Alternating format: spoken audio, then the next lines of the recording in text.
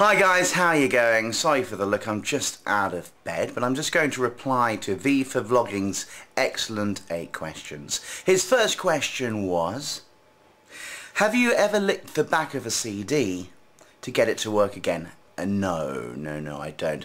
But you know what really irritates me? Is when people lick bits of paper to separate them. We had a teacher at school, and my grandmother does it too. They were great teachers, and my grandmother was a great grandmother. It's when people get pieces of paper to hand out to the class or whatever, and they go like that, pick it up, and I think, why? I can separate it, why can't you? Second question. If you could go back in time, what year would you choose? 1987. We temporarily moved out of our house as it was being done up by builders and construction workers. We moved into a new apartment block, but that's neither here nor there. Anyway, I remember, I think my favourite year for music had to be 1987. You had some great stuff from the Bee Gees. You had that Star Trekking song, Star Trekking Across the Universe.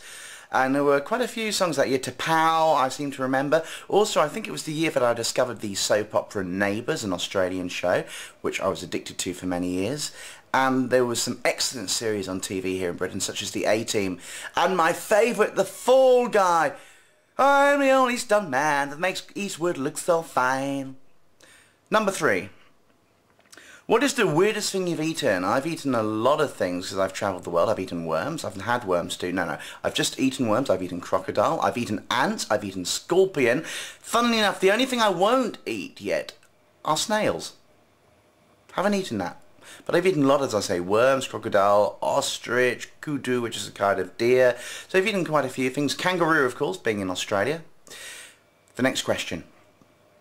What is the wallpaper on your cell phone? Well, this is rather sad. I work as a TV extra, and I'm in a new Australian TV mini-series, or I think it's a telemovie called Scorched, where I'm a fire officer. So I have me in my fire uniform on my wallpaper on my cell phone or mobile phone. What is the weirdest fashion in your closet?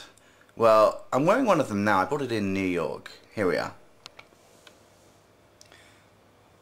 It says something like, I put the pub back into Republican.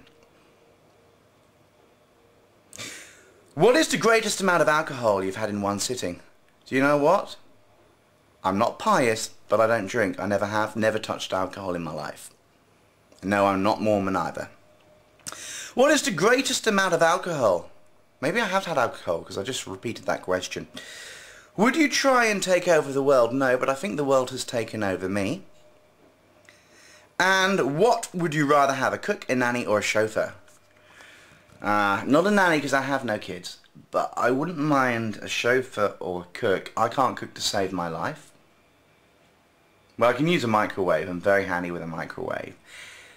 Chauffeur, I think. I don't drive at the moment. So yeah, chauffeur door to door. You can get the underground, you know, the subway or the bus, which is very effective often when it works on time and when they can find a driver.